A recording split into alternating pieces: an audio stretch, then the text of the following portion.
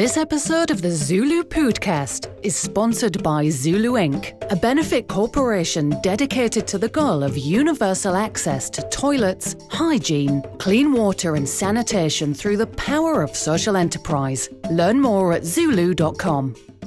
I don't know if it's always been a moon, but that's probably the most popular version of it when you see it. Yeah, like in cartoons. I do think it brings in some light into the that's what I thought. Maybe it's space. ventilation, but why the moon But why shape? a moon shape? That is a great question. Probably because it's more privacy. If you had a sun, there's like a bigger hole to like view what you're doing in there. Yeah, if it was so a full maybe sun, that's you'd be why like, it's just like maybe They that's just why want it's the moon. partial privacy. Yeah, maybe a little Partial sliver, viewing. you know? Yeah. Welcome to the ZuLoo Podcast, where we talk all things poop, toilets, and sanitation. Through insightful news, impact stories, and quirky humor, we aim to discuss and highlight the critical role toilets play in whisking poop out of our lives, the impact toilets have, or lack thereof, in the health and wellness of humanity, and what ZuLoo is doing to help solve the current global sanitation crisis. Hello, everybody. Welcome back to another fantastic episode of the ZuLoo Podcast. I am actually going to let Suzanne introduce the interview today because she had a really cool experience making this whole thing come together on the other side of the country. But yeah, tell us a little bit, just intro about who we're interviewing today. Okay. Excellent. Yeah. Today, we're going to be interviewing Kevin Tang. I spent a good part of the summer in New England this summer, specifically Massachusetts. And I was out there watching TV one day, and this report came across the screen about a couple students from MIT and from Boston University that were creating a toilet seat that lifts up and lifts down. And I was like, what? Are you serious? Like, this is prime ZuLoo material right here. Exactly. Yeah. And so I get my phone out and I take a clip of, the information, and I looked him up and found their website, phone number, and called Kevin. And he was just so great and so gracious. And he said, absolutely, I'd love to meet for an interview. And so that's what happened. I ended up going to Boston University and we had a great little interview. So awesome. Even on vacation, I know, Suzanne she never is stops. thinking toilets. It's Like amazing. a Twitter. Toilets. Yeah, that's right. How I can we think a lot of us think improve? about toilets on vacation, but you were thinking about it for altruistic purposes. Yes. Yes. So, yeah. Awesome. So- Well, we're going to dive into that a little bit later, Mhm. but Darren, what do you have a big fat, what looks like a textbook over there. What is Yeah. this? This we're super excited about. And I've been meeting, I apologize, Jeff Wigley, who's the former president of the Portable Sanitation Association International. We've had him on the show Okay. a couple times over the years. And this, he sent a copy to me. This is a history. If you're ever curious about where these porta potties come from, how long have they been around? Mhm. He's got the whole history of portable sanitation all in one volume Wow. of, how many pages is this thing? Who knew? Full color, Uh-huh. just even pictures you probably never thought you'd see, right? About portable sanitation. Just talking about not only the history of portable sanitation in general, but also the association. I don't know how many pages is this. Maybe they didn't put page numbers. No page numbers. It's just thick. But super cool volume. We hope to put this up on the marketplace. But anyway, for you researchers out there, for you, if you're doing doing a book report, or Yeah, there you go. or if you just ever, wow, man, I just. If What you need, was the earliest if you year? need a good bathroom book, right? Oh, Yeah, there you go. That's there's fantastic nothing reading better than material. putting this on the back of the toilet seat Mhm. and just, you'd be there forever, How early was the earliest porta potty? I mean, are we Do you considering remember? an outhouse a porta potty? Because that It kind of. seems like the first iteration. Yeah, they were, again, Jeff's going to have to correct me, but they were originally designed based upon your original footprint of an outhouse. If you see the old fashioned outhouses, Mhm. and that's literally, they were made out of wood. Mhm. Right. And but somebody figured out, well, why don't we just take one of those outhouses and put a tank underneath it and then move it around, right? Mhm. It really didn't.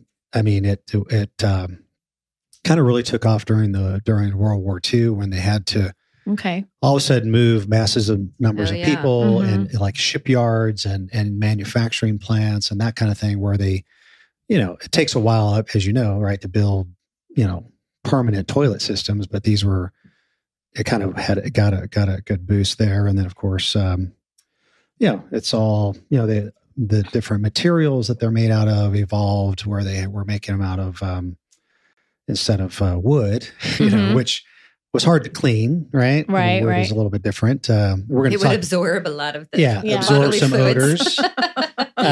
They moved on to fiberglass, which was, better, but Great. still they, issues. And then of course, as plastic technology has evolved, they've certainly done that. And yes, question. Yes. Okay. I know I have the answer. First question is about outhouses. Is it just my memory of like maybe watching too many cartoons? But did outhouses always have a moon on the door? Do you have that memory too? Like a cutout moon on the front door? Why? What was the point of that? And why was it a mooning? moon? I don't know. I know because that's what I always associated it with, but I doubt that's the real reason. I think it's I don't know if it's always been a moon, but that's probably the most popular version of it when you see it. Yeah, like in cartoons. I do think it brings in some light into the. That's what I thought. Maybe it's space. ventilation, but why the moon? But why shape? a moon shape? That is a great question. Probably because it's more privacy. If you had a sun, there's like a bigger hole to like view what you're doing in there. Yeah, if it was a full sun, you'd be like, it's just like maybe they just want the moon. partial privacy. Yeah, maybe a little partial sliver, viewing. Yeah. Okay, you've got some information here. We got thanks, Trevor's on it. Oh, okay, Trevor, check you out, man. You want to come on? Come on down. We got instant fact check here. Says here, the common, supposedly before the adoption of the more familiar male and female bathroom symbols. Oh, okay. It was common to use a crescent moon to denote that an outhouse was for women. Oh, that's and interesting. A sun to denote that the outhouse was for men. Okay. I think it'd be the opposite, but maybe it is a little less, maybe a little more privacy. I don't know. That is interesting. Huh. Yeah. What's the source here? Is this just Google? I have to say that the porta potties now are pretty impressive because you go in and they don't smell.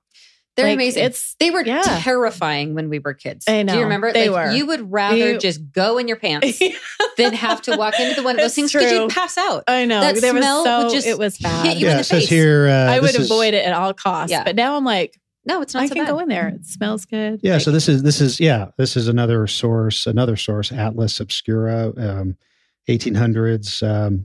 Literacy wasn't widespread, so the common symbols used for differentiate men's privy and a woman's was the man's door carried either a sun or a star symbol, okay. and the women's were marked with a moon. Okay. So That's really interesting. Interesting. I'm sure there's a sexist reason behind that. You think so? But I can't think of one Sun, right moon, now. and stars. Yeah. Look, you guys control the daytime. We're only allowed out at night. That's right. Ladies of the night. Yeah. Because when else, as a woman, when else would you use a outhouse? Probably at night. I don't know. Yeah, that's What do you mean when safe. else? You're using it all. If you even go at If you all. were allowed. If you were you're even allowed. allowed, I can't remember my other question. So anyway, but Anyway, that's well, cool. you can read up, Yeah. and return and report. Okay. So This that's association is in the U.S. Portable Sanitation Association International. These are cool and pictures. they're super. You can check them out at psai.org. Okay. And I think you can also order a copy of this, but I don't know how much it costs. But anyway, Jeff just has done a ton of research on this, and anyway, Awesome. Very super cool. excited to highlight it. And he sent it to me a while ago, and just now highlighted it. So anyway, but yeah. Thank you, Jeff, because that is pretty fascinating. Yeah, pretty fascinating. So. Yeah. All right. Thank you, Trevor, for the instant. Yes, thank you, instant Trevor. knowledge. Instant Yes. All right. Are we doing Poo-News or? feedback. We got some Poo-News. Okay. We talked about portable sanitation. Porta potties being made out of wood, right? Mhm. I mean, you could imagine why, right? Absorbing odors. Mhm. Hard to clean, right? Question: snap poll. Okay. What's dirtier, more bacteria, germs, a cutting board in a kitchen or a toilet seat. Go. Wait. Is this a wooden cutting board? Yeah. I would say the wooden cutting board. Yeah, me too. Sadly. Then a toilet seat. Yeah. Yeah. Just like your phone. It's exposed to more stuff, maybe, and hands and 200 times more bacteria on a wooden cutting board than a toilet seat. So, it's amazing I survived my childhood. Well, that's what I was just going to say. So we're freaking out over boards. Nothing. Like, we're fine. And funny how you're laying now, paper down on it and you're just really care. And the cutting board, whip that out. I just had this experience before we started recording. I went to the bathroom and I was like, Jocelyn, just sit on it. You're telling yourself. And I couldn't do it. I couldn't do it. I didn't have any problem chopping vegetables. Yeah. Okay. Yeah. So this is all in our heads. It's all mental. Yeah. Yes. Yeah. Well, but now you notice people don't use a lot of wooden cutting boards. It's more the plastic, right? Yeah. Yeah. So that's true. So there's maybe because you can throw those in the dishwasher and it's not as high maintenance. The wooden ones look much nicer, but they absorb a lot of. Yeah. So but let's not talk about how many germs are on your cell phone because then I clean my cell phone every day. Very good. I wipe I'm probably ruining it with all the alcohol. There's 200 times more fecal bacteria on a cutting board. And people, and so she posted this article is about a nurse who posted this online and everybody was trolling her. What? How you get poop on your cutting board? It's like, no, from the vegetables not being clean? It gets on there from various sources. And this has been backed up by some other scientists. So she, let's see, Charles Gerba, PhD, microbiologist, University of Arizona, been studying bacteria contamination, and they studied 82 hand towels, and they determined, and then this is also hand towels, right? Like that makes sense. But don't use paper towels for everything because. They found it's very common to I use a lot of paper towels, I admit. I know it's not great for the environment, but it feels more sanitary. It says in most cases it's safer to make a salad on a toilet seat than it is to make one on a cutting board.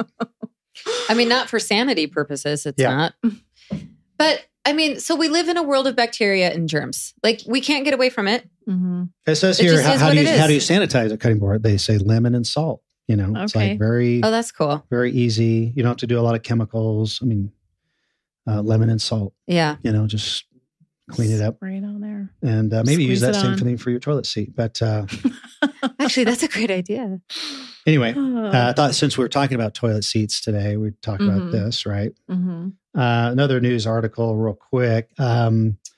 Brad Paisley, is he familiar? Like country western? I'm not a big thought for a second you were going to say Brad Pitt and I got real excited. No. Okay. But I also like Brad Paisley. He's adorable too. Yeah, he's a country He married that cute artist. girl from Father of the Bride. Yeah. Yeah. So anyway, he has a pretty popular song. I guess his wedding anniversary song. He wrote a song for his wife. And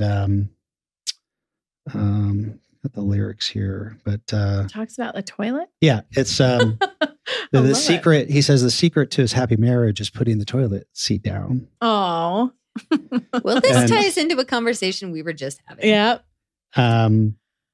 Maybe they're not making salad on it. Yeah. But I think that's anyway, how they the lyrics. stay there. She's not into flowers or getting big expensive gifts. She doesn't want jewelry. She doesn't want another dress. And if I want to show her how much I adore her, the best way that I found is to make sure when I'm finished, I put that toilet seat down. There you Love go. it. And anyway. Truer words were never spoken. Yeah, it was so romantic, I thought we'd play it. That's yeah. Okay. Awesome. Can we play it? Sure. A little bit of it. Okay. Oops. Sorry. I've seen him live. He's great. He's very personable. He's adorable. to the 4th of July celebration years ago. Okay. Just going to show up. She's not into flowers or getting big expensive gifts. Says she don't want jewelry. She doesn't need another dress. And I want to show her how much I adore her. The best way that I've found is to make sure when I'm finished, I put that toilet seat down. Oh, I love that. Hey, super popular It's song. really Apparently. simple, Yeah. everybody. Very Right. simple. So, It's if you're really struggling, simple to please women, Yeah. really. if you're struggling with your marriage out there, It's a little bit maybe of it's effort. as easy as a toilet seat. Put the toilet Down. down. Well, speaking of toilet which, seats, Yeah. yeah, that's a perfect segue into is. your interview with Kevin. Yeah. So let's hop into that. Perfect. Hey, ZuLoo friends. So we're here at Boston University, and we're so excited to meet with our special guest today, Kevin Tang. Kevin is originally from Jersey and Salt Lake City, and he is a graduate from Boston University.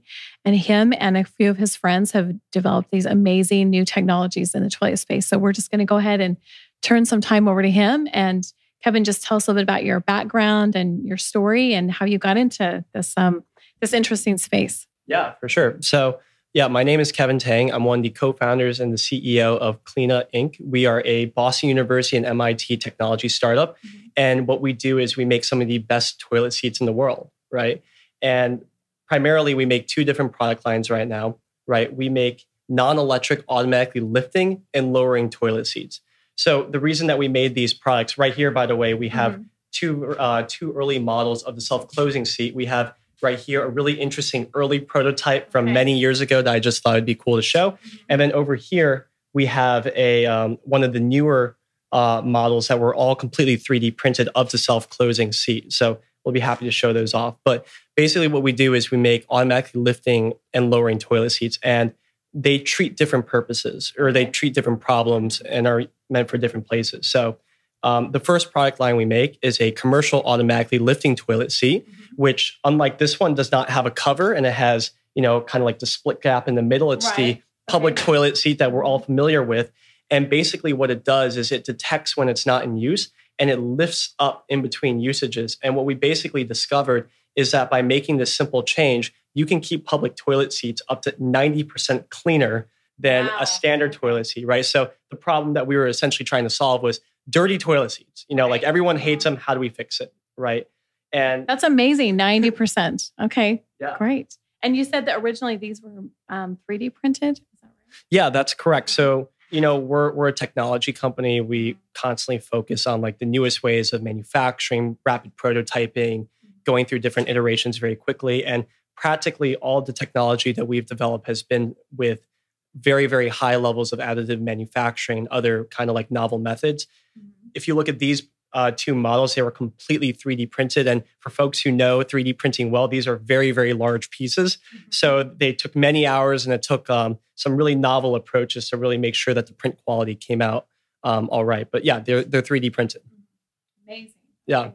So tell us how you kind of like fell into this at the beginning. Like you were sitting around, and how did you come across the idea of like wanting to get into this industry? Yeah, definitely. So I do want to get back to the residential seat, which is a part of the story, right, of how we came to it, because it was sequential. It was one then the other. It wasn't both at the same time. But essentially, the way that our company started was, we were undergraduates at Boston University and MIT. And, a couple friends and I, we really wanted to start a company, essentially. And, we weren't necessarily exposed to the most niche problems in the world. So we just kind of had to look in our everyday lives as to like kind of like what is a common problem that a lot of people have that we can potentially solve. And the problem that we basically decided to orient ourselves around was the dirty toilet seat, right? Like everyone hates it. There's not a person in the world who wants to use a dirty toilet seat, right? Amen. And, one of the things that we learned is that in addition to just being like a horrible thing to run into, it's like a real problem for businesses as well. Dirty toilet seats obviously damage your customer perception, which can be a really big deal depending on what kind of business you are. Obviously, a lot of money goes into real estate. What a way to kind of ruin the impression to have, urine or whatever on the seat, right? But in addition to that, it also has a really big impact on cleaning time, cleaning labor, which are very expensive. And these aren't particularly pleasant jobs. Like people who are custodial staff don't want to clean dirty toilet seats. It doesn't matter if it's their job, right? So there's that. And then on top of that, right, there's an entire industry of single-use paper products, such as paper toilet seat covers, which are non-recyclable, really bad for plumbing, piping, stuff like that. And, these are a direct result of people trying to find ways to cope with using dirty toilet seats, right? So these are some really serious problems. And basically what we wanted to do was come up with a really simple and elegant way to, prevent seats from getting dirty in such a way that it actually would begin to proliferate into the industry. To make a long story short, there is not a shortage of ideas around keeping the toilet seat cleaner. The real problem is, how do you do that in a way that it meets the constraints and the requirements of the business, of the user and stuff like that, right? So it really necessitated making it a simple and elegant solution, which is what landed us on our first product, which, as I said before, is an automatically lifting seat. And basically, the observation that we had is that, or it's a survey, it's not an observation, it's something that we actually measured. It's that 75% of men will not lift the toilet seat ever before urinating in a public bathroom, right? And the new joke we have is that I think that's a stat that 100% of men will agree to, will believe, right? They'll believe that 75% of men don't do that. They just go in. And then there's what happens at home, right? In that same, Exactly. So, that was our first product line. So just to put it in a nutshell, it's an automatically lifting seat. It detects when it's not in use, lifts up. If someone lowers it, we made a novel mechanism that will also keep it lowered so that people can sit on it. You have time. If you have older folks who perhaps, require a little bit more time to unzip their pants, get on a bowl, it will stay down. And then on top of that, it also has a detection method such that if someone sits on it, it can sense that and adjust the timing such that when you get up, whether it's 5 minutes, 15 minutes, a half an hour, it will also remain down so it doesn't slap you in the butt, right? It'll remain down. And after, the person leaves the stall, it will smoothly lift up, right? So that's the first invention. You brought up the residential seat. Right. How did we get here? And just to be clear, the residential seat is the exact opposite. It's an automatically lowering lid and seat. And actually, like while I'm talking about it, I will put this model up so that... And this is because you spoke to some women, right? That's right. So we did not come up with this one originally. The story is basically we were making this self-lifting seat. And obviously as a part of that, we were talking to hundreds and hundreds of users about their experience and what was important to them. And essentially we noticed this pattern where when we talked to women and we said, hey, we're making a self-lifting seat, the question was, why would I ever want that? Why is that something I would desire in my life? And we're like, well, that's interesting. Why do you say that? And there it goes right there. And essentially what we learned is that in the home, there is a strong desire to have the exact opposite happen for a number of important reasons. First and foremost, on the part of the women that we talk to, they don't want to fall into the bowl. It's an extremely common occurrence for a gentleman, presumably, to leave the seat and the lid up. A woman comes into the bathroom, whether it's during the day or especially at night, and we'll just, obviously it's a place they're familiar with. They'll sit, and if the seat's up, they're going in the bowl. And this is... Right. Or you're sitting down and it's extremely cold. Or if you're pregnant and you're going to the bathroom multiple times at night, and then they're like, oh, they didn't put the seat down. So it leads me to an interview I heard once that someone did with Johnny Cash. And they were asking him, what is your advice on a happy marriage? Okay. And so his only piece of advice was separate bathrooms. And I thought that, and then people were like, that's it? There's not anything else. You don't have any other tips about date night or, and he's like, nope. He's like, separate bathrooms. and put the seat down, presumably, which was a part of that. Yeah, exactly. Of course. So okay, great. That's amazing. So when do you anticipate that you're going to be able to have these on the market so that people can actually purchase your product? Yeah. So our commercial product is going to be coming to market first. Once again, this is the residential one right here. Okay. That one is going to be coming to market later this year. We're currently manufacturing with a really good partner in Asia. The residential seat is going to be a little bit behind that and will probably be, sometime early next year. Either way, the technology is, very mature at this stage. We have a lot of patents filed and they're coming to market. And I'd say one of the really amazing things that's happened is that we've had a good amount of publicity lately, just because people have found our story and these products really interesting and their purpose interesting. Right? And we've gotten loads and loads of orders on our website at Cleana.co, where people have just gone on and just said like, hey, this is something that's fantastic. You've got orders even before the product. That's amazing. Exactly. Yeah. Well, so when that does happen, we would probably want to have you be a guest again, and then we can, link you to our website as well. So on our marketplace. Yeah. That's right. And then we can see like, kind of like what people think when there's thousands of them in the market and they're no longer running into the problems of falling in the bowl or things falling in the bowl or their kids getting in the bowl and stuff. Like it'd be really interesting to see that. Yeah. Yeah. You had mentioned a little bit earlier that when you designed it, you were thinking a lot about more, spaces like in cities where people don't have, big toilets. So can you elaborate a little bit like why that was another reason to have the closing? Yeah. So I'd say like one of the really, just taking a quick step back, I think like one of the really interesting things about like this company and the journey that we've been on is that using the bathroom is something that we all obviously have like a very intimate kind of like relationship with, and we all have our own experiences. And to that extent, I think there's a lot of like assumptions you can make about like kind of like how most people use the bathroom. But the real learning experience has been over these past 4 years that we've been running these companies, that when it doesn't matter who you talk to, you will find that there are new ways that people interact with it and new problems that they have with it, right? So like I said, we didn't initially come up with this. We came up with this because we made a lifting seat and a lot of women were like, why? Give me the opposite, right? So naturally, when we took this concept forward and we kept, talking to, a lot of other folks about their bathroom at home, we just learned that there was a lot of other issues, serious issues in the bathroom that could be solved by having a lid and a seat that went down if people didn't remember to put it down. Right. So you had an automatic one. Yeah. And, some of these problems where, we talk to a lot of parents, right? People will be like, I have toddlers, I have young children, right? We were speaking to this one mother in particular. She said, I have a 3-year-old who likes to stack things on the rim of the toilet and will just knock it in, right? And they'll flush it and I have to fish it out. Me, the mother, have to fish it out. That's horrible and that's gross, right? She's like, I also have a 9-year-old who has retainers. And when she reaches for the soap too quickly, which we store on the wash tank, retainers go in the bowl. And it's happened 4 times in the last month, right? So, and those are those are very expensive retainers. Yeah. I don't think she replaced it. I think she cleaned, which isn't, yeah.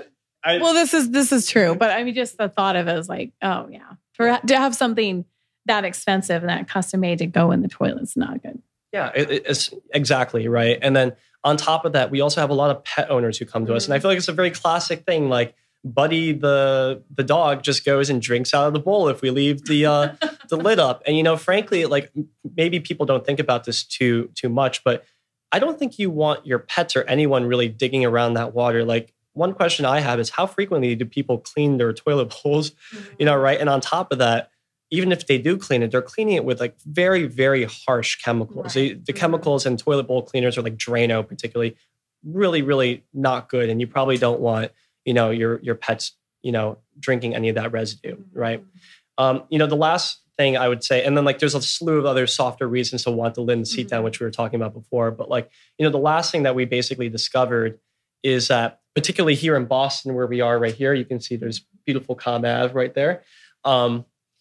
In a lot of places, it's very typical, especially if you live in older buildings, to have smaller bathrooms. It's not a very normal thing unless you're in the suburbs, actually, to have bathrooms with extended floor space, right?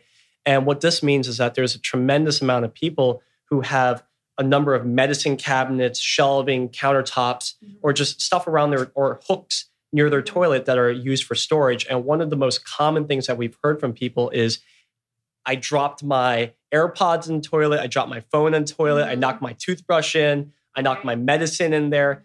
I've heard stories of people... Makeup, my hairbrush. I've heard stories about makeup, and makeup dissolves when it gets in the water. So that's done, right? There's no cleaning that, right? So there's a lot of other folks who just drop stuff in the toilet. And I think, we ran a survey with about 2,000 respondents across the country.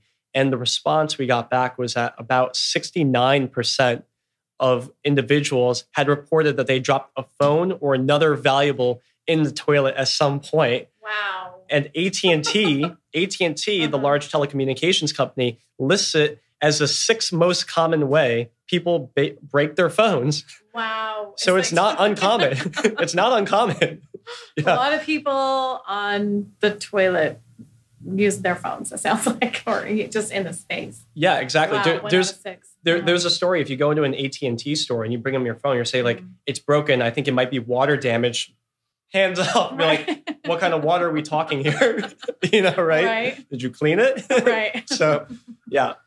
Okay. But yeah. Well, yeah, like you said, it just helps solve a lot of issues, a lot of things that are commonplace. And as we know, a toilet is related to every human on the planet. So this is a great business model. So I'm wishing you the best. I think it's going to be exciting to see how this all unfolds. And like I said, we'd like to follow up a little bit later, when you actually get everything to market. So do you have any last thoughts or encouraging things to say that could be inspiring to other people that are wanting to create something as an entrepreneur, or any suggestions? Or I forgot what the adage is. I think I'm going to mess up the quote, but it's like, if you want to look for opportunity, you want to look for things that are like boring, dirty, or dangerous. Like those are usually the overlooked areas. Okay. Boring, dirty, and dangerous. I wouldn't say this is dangerous, but I think this, some people may think this is boring. We find it very entertaining, but it's definitely, it can be dirty at times, as we've learned, especially if you don't have a Cleana seat in your public bathroom. It can be very dirty. But yeah, that would be my advice. Look at those areas and don't scoff at any opportunity. So yeah. Even if it's related to toilets. Even if it's toilet seats. That's right. Well, thank you so much, Kevin, for your time. And we so look forward to, following up, and we'll definitely be shooting you this episode. And we're hoping that you and your friends can tune into our podcast, our ZuLoo podcast. And we're just looking forward to helping to, share your information in this technology and do what we can to help solve the global sanitation crisis. Yep, so, absolutely. All right. Be a part of it. Yeah, thank you. Okay, so how was your summer in Boston? Was it amazing? It was great. I had so much fun. I was able to spend a lot of time with my daughter, and I got to see a lot of the East Coast, and such a great place. Like, it's so quaint and these cute little towns, and yeah, it was good. And definitely a highlight was meeting Kevin. And yeah, he's just, it was interesting because when I looked up the information originally, I saw that he'd won an entrepreneurial award from the University of Utah. And I was like, what? And so I was like, there's definitely got to be a reason why we're meeting now, because I'm from Utah. And so when I ended up, we didn't talk about that much in the interview, but when I talked to him personally, he explained that he was living out here and he took a couple classes at the University of Utah. And with this invention, him and his friends won the entrepreneurial award from the U of U. But say what he was doing out here, because I think it's kind of cool. Yeah. So he was out here actually ice skating. So he was, participating in, I guess, pre-Olympic. That is so cool. So he's a really diverse. He wound his way into sanitation. Right? And now all roads lead to sanitation. That's right. I think it's cool how they reversed it for, you were saying that they, originally it was like, for a commercial purpose, making sure that after a little while, the toilet seat lifted up. Right. But then you were saying that they interviewed a lot of women and said, why would we want the freaking seat up? We want it down. Exactly. And so they flipped it around where the one for consumer or home use, residential, is going to be like the Brad Paisley it lowers dream. The seat. Takes all the work out of it. Marriage saver. Yep, the marriage saver, the Brad Paisley marriage so saver. they just reversed it. It's pretty brilliant. Yep. So, so for the commercial, it lifts up. I have a question though. I mean, usually in a commercial space, men and women have separate toilets. Right. So could they do a men's version and a women's version? That is a really good question. All right, Kevin. Yeah. Kevin, we're going to follow up on that. I think in a public restroom, I've seen, well, not a whole lot, but I've been in women's restrooms because a lot of women hover. And it's we do. And it's not like a straight shot. And sometimes the seat gets hit. Sometimes there are casualties involved. But Yes. Which I thought that's- was like amazing. Like, what? I just thought men hit the seat, but women hit the seat too. just clean it up. Even if I go in there first and I see that that's not been done, I'll do it. I'm not going to sit on it. Yeah. But Right. then I always think, what if some little girl comes in here? Yeah. Well, She has to like hike up there, get it. She's not going to have the wherewithal to clean it. So Mhm. I don't know, people. If But you now that you sprinkle know when you that- tinkle, be a Yeah. sweetie, wipe the seating. Exactly. Yeah. There you go. Yeah. Be a now, sweetie, now that you right, know this sweetie. bacteria thing, you're just going to be a sitter, just sit. No, Because you think, mentally, I just can't do it. You're like, can't it's do not it. as I can bad eat a as the salad cutting off this board. thing. I might as well just sit down. It's not as bad Can't as the do it. I cutting can't board. do I it. can just sit here for a while. Well, Suzanne, thank Oh. you for being so on the ball, even when on vacation, visiting your daughter, always looking for great opportunities to meet people Oh, in the thank sanitation you. space. And Kevin, thank you so much for your interview. And thank you guys for joining us. We will catch you next time. Thank you for listening to the ZuLoo Podcast. Follow us on social media at our links in the show notes below. To learn more, visit our website, ZuLoo.org. If you liked the podcast, be sure to subscribe, like, and comment. For even more ZuLoo fun, send us an email with your toilet stories to podcast@ZuLoo.com for a chance to be featured on the podcast. This episode of the ZuLoo Podcast is sponsored by ZuLoo Inc., a benefit corporation dedicated to the goal of universal access to toilets, hygiene, clean water and sanitation through the power of social enterprise. Learn more at ZuLoo.com.